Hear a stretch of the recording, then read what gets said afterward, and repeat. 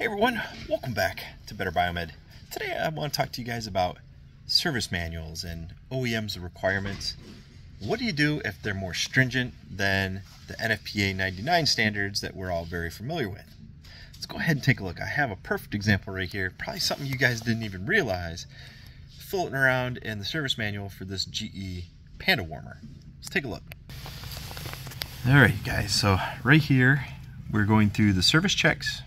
And let's say the ground resistance check right here. And it says that it must be less than 0.2 of an ohm. 0.2. Well, NFPA 99 is 0.3 of an ohm, so that means that they are 1/3 more stringent than NFPA 99. It's interesting, and that's from the chassis to the ground pin.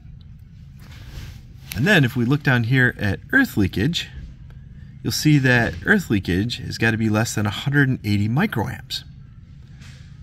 Well, you guys are pretty well aware that that is a wee bit more stringent as well. I mean, it used to be that we had to be less than 300 microamps. So it's more stringent. What if I pull in and I'm at 250 microamps? Or my power cord is 0.25 of an ohm? What do? It's just interesting, guys, that a radiant warmer, probably it's more stringent because this is for babies. So, of course, they're going to be a little more strict. But which one do you follow?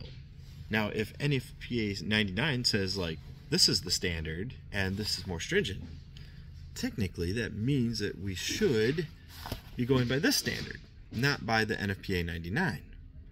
Something to think about, guys, because a lot of us just blanket. We go through and we do electrical safeties according to whatever standard that we've been following. However, something like this for neonates, we're going to have way more stringent standards, and some of your electrical safeties that you've been doing might not be compliant.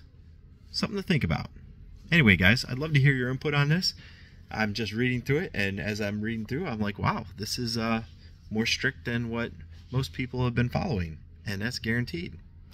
Let me know what you think down in the comments down below.